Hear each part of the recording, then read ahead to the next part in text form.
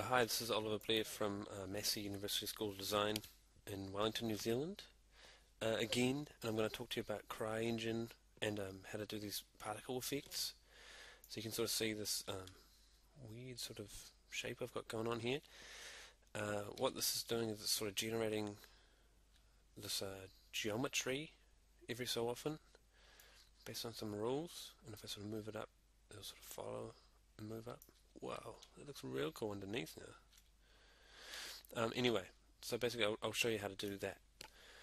So if I delete him, he will sort of go away after a while. Alright, so the particles, they're up under View, Open View pane, and then you go to the Database view. If we check this out, it's sort of got a whole bunch of different tabs up here. What we want is particles, and so that was that one I just had before, and this is another test sort of fish one that I made a wee while back. So what you can do is you can add a new item up here. So this is like the sort of library stuff over here on the left, and then this stuff here is the like item. So what I want is to add a new item, and I'll call it weird particles. Particles 1. Cool. So that's great. What I want to do is I'll drag this into the level, and hopefully, did that come up somewhere? I can't see where that is. So what I'll do is I'll just oh man, was that it there? Okay, yeah, it's way over there by my fish. I'll bring it up a wee bit. Here we go, there he is there. Cool. So the first thing you want to do is put this count, I'm going to put that on 10 over here under the emitter sort of a box thing, and I'll check continuous, and I'll put particle lifetime, I'll put that on 1. And the next thing you want to do is set this geometry down here under Appearance, Geometry. I'll click this little tab here to open up something. That's the massive model that I was using in that little example right at the beginning. But I'll try to bring something that we sort of recognize in. I'll go to Objects. Oh, here we go, it's a box. Cool, I'll bring that in. So hopefully is that working? Nope. Oh yeah, there it is. Okay. So there he is now. Was that too far away for it to work? Oh no, yeah, it's working now. Cool. So there's our box. So you can sort of see it's emitting these boxes all the time, and it's just because I'm not moving the object around that it sort of looks like it's static. So you can sort of move the particle effect around, and that'll leave this trail. So what if we want to sort of float up into the sky? To do that, you can go to it should be over here under Movement, and then there's a gravity scale. So at the moment it's on 0. So if we put it on 1, they're going to sort of drop down, fall to the ground. Are they falling into the ocean? Is that where they're sort of disappearing? Or oh, no, there they go into the ocean. So that's sort of like falling down. So -1 should make them fall up, float up. Cool. So see how they're sort of stopping right there? Why aren't they floating all the way up? It's because the particle lifetime I've put on 1. So it's 1 second. So what I'll do is I'll change the count from 10. I'll just leave it on 1. And that sort of gets a better sense for what's going on. So it's emitting 1 particle, and the lifetime of the particle is going to be 1 second. After it ends its life, another one is sort of generated. So if I change this lifetime to 10, it'll sort of float all the way up. Whoa, it's way up there. That's too long, so I'll change that to 2 seconds. There we go.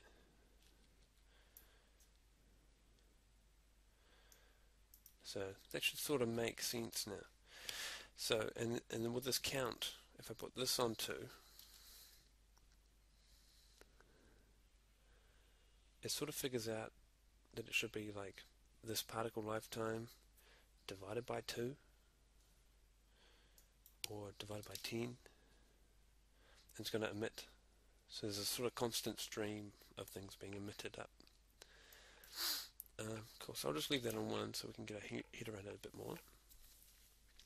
And maybe I'll change the rotation of it. So you can sort of see over here there's random angles, random rotation. Maybe what if I change this Z? So I think it's XYZ, so if I change this to 100, what does that do? Does it change anything? Should sort of change something. Maybe this one 100.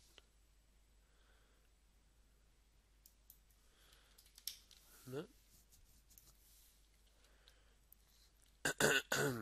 Well, that's not really changing anything, is it?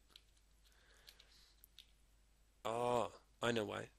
It's because over here under appearance, it's facing camera. So if I change this to free, then it has this random rotation. See how it's sort of floating up now. It looks quite cool. Quite sort of interesting. And if I put this gravity back to 0, now it's just going to be sort of orbiting around there, see? So this is sort of basically is another way to animate stuff, right? Like instead of having this constant stream of particles, we can just have one object that's sort of doing this random rotation. What was I going to change? Oh yeah, the acceleration. Where's that? I think it's under movement and then acceleration.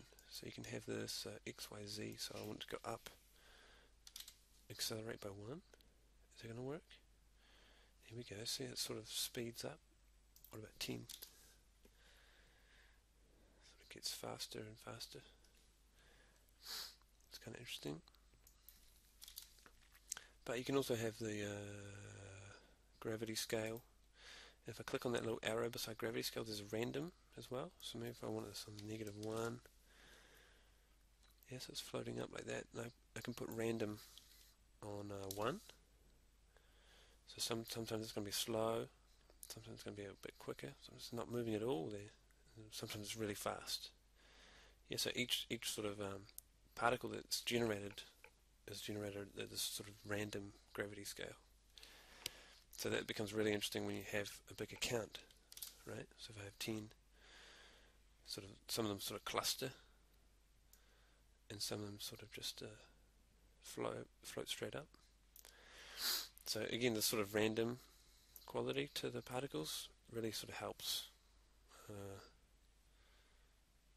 make it really interesting. And if I put this on 20, what's that going to do? It's going to divide 20 seconds by 10. So it's going to be like a particle every 2 seconds. And they're going to just fly up.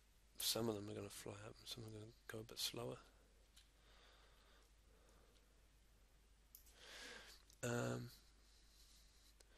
maybe I'll put that to 10 as well. It's like every second one's generated. And again with the size, so you can maybe I'll put the size on 10. So some like they're really big now. And then you can click on that little arrow beside size, and there's a random. And I'll change that to 1 as well.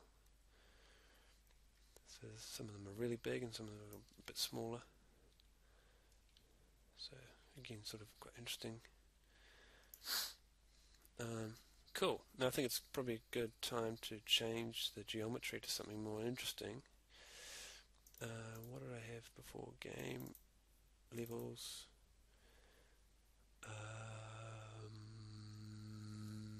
Maybe I'll try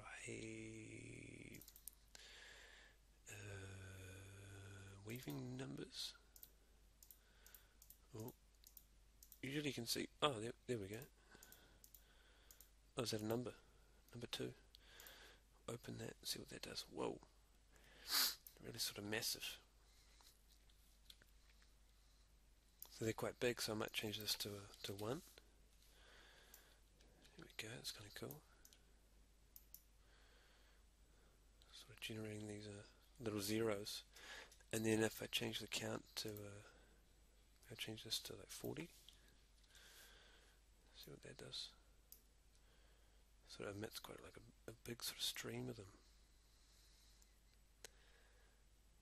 Yeah, it's kind of interesting, huh? And so, you know, they're using this default replace me material, so that's defined again under here, under appearance material. And how this works is it's you got to select the material with the material editor that you want. Where is the material? What was it? Weaving numbers. We'll try that. Oh, that's sort of a default one. There we are. We'll make it this pattern here. So you sort of select the material you want, and then oh,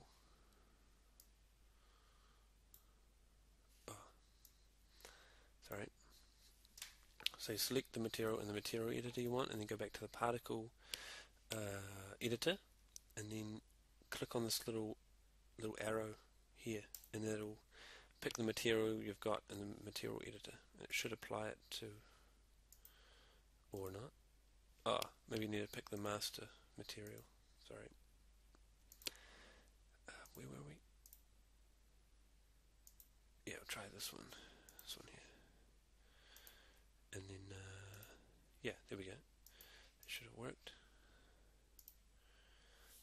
Cool. So that's sort of a way to generate animations as well. And now because I've got this one particle set up, I can actually like copy this around, yeah? So I'll copy another one over here. It might get a bit laggy, but you know, so now you can sort of just copy these things around, and might be a really sort of interesting part of your animation.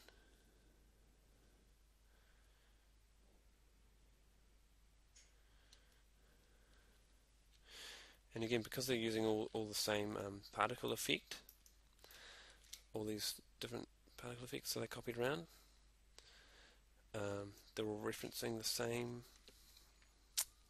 particle effect wherever that is set. If I go back to the database view and then the particle editor, so if I change that, the properties of that particle effect, it'll update across all of them, right? So if I change this to 80, for example, they're all going to duplicate or emit twice as many objects. That's pretty cool, eh? Maybe I'll up this to like 4 or something. Yeah, now we're talking. Sort of blobby mesh. It's kind of crazy. Put that back to 2 maybe. It's quite interesting. Cool, and what about if we change the component now to something with a bit more shape to it? Oh, this was that original one, so yeah, I'll put it back to this. Whoa, it's a bit sort of crazy. We're sort of trapped. I think because the objects are so big, so I'm just sort of panning backwards now, sort of zooming out. Whoa, it's like this huge sort of maelstrom of craziness. It's kind of interesting. So what I might do is I'll change the size to 0.1. There we go. If I sort of change my speed and zoom back in. Cool.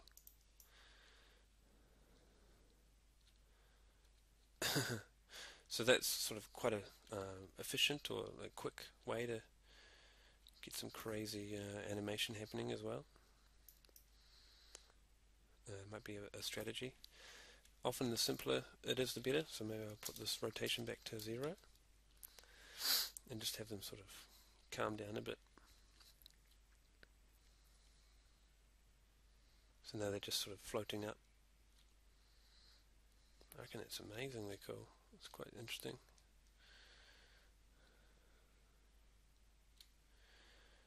Oh, there's my fish. Okay, I think that should give you a basic kind of understanding of particles, and how you can attach a geometry to it, and then you get some crazy stuff happening.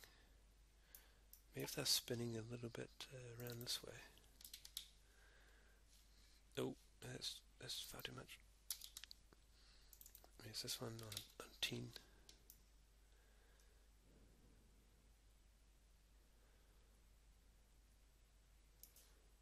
Or is it this one? Oh yeah, that's sort of what I wanted, but a little bit less. Maybe it's like 20.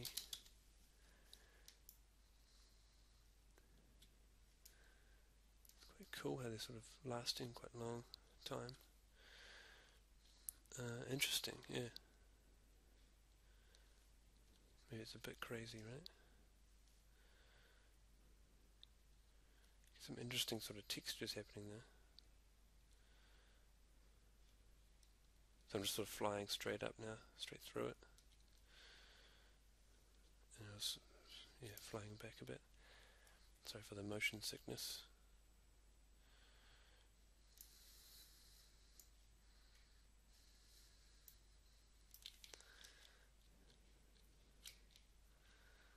I've sort of messed around with that enough, so I'll close that.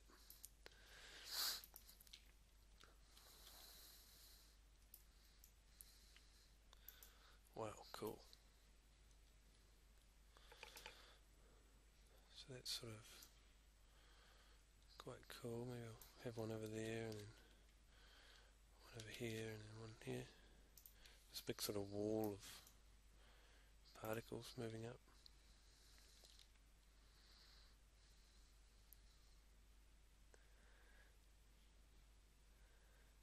Yeah, so, super digital, super abstract. Anyway, have fun with that. Cool, see ya.